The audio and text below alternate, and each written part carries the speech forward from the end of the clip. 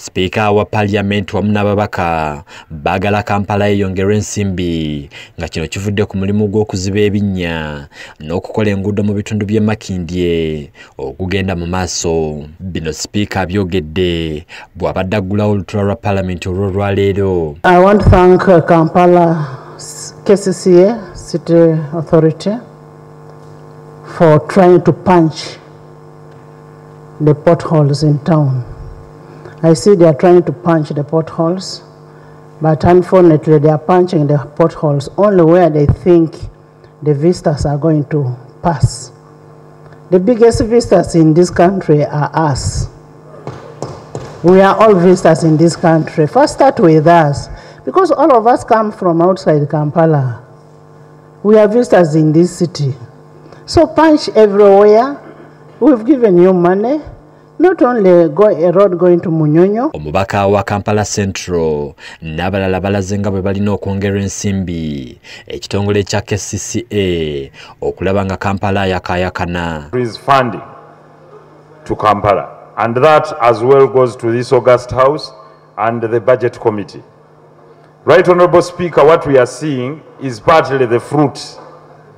We can only harvest where we've sowed. If we invest little, we harvest little. If we invest a lot, we acquire a lot. Ababaka wabula balaze nga bwe baagala n'enguudo eziri mu bitundu by'eggwanga eby'enjawulo okukolebwako. From Kampala, Masaka, Mbarara, Bushenyi, Shaka, Kasese, there is some attention.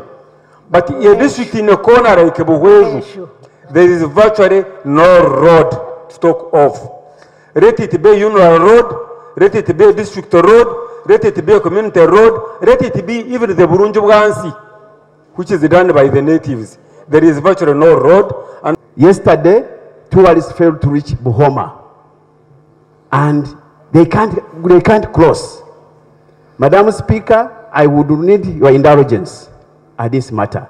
Number of bridges that have been broken, like now you may have difficulty in connecting to Hoima because the Kafu River is completely broken and the people surrounding are really in dire need.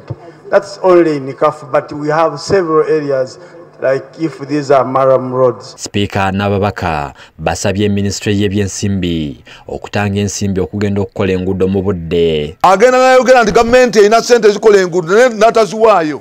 W'otunulira releases okaba amaziga aleme ssente azesibyeko. Simanyi oba baagala zisigalewo bazizzeeyo mu consolidated fund. Ate kubanga ssente ziba mu consolidated fund eziddizibwayo tezirabikako baagala zibba. Ekintu eky'enguudo kyetaaga abantu ba minisita baleke kukola statement eziri political ezokusasamaza abantu. Bagamba abantu eggwanga teririna ssente zimala. Toyinza gavumenti terina ssente z'okukola enguudo kuva Kisoro kugenda Karamoja, kuva Tororo kugenda Tooro, essente tewali tiziriiwo. Naye kyetaaga essente entonongo eziriiwo bazikozese bulungi ate bazikozese mu nguudo ezireeta ssente.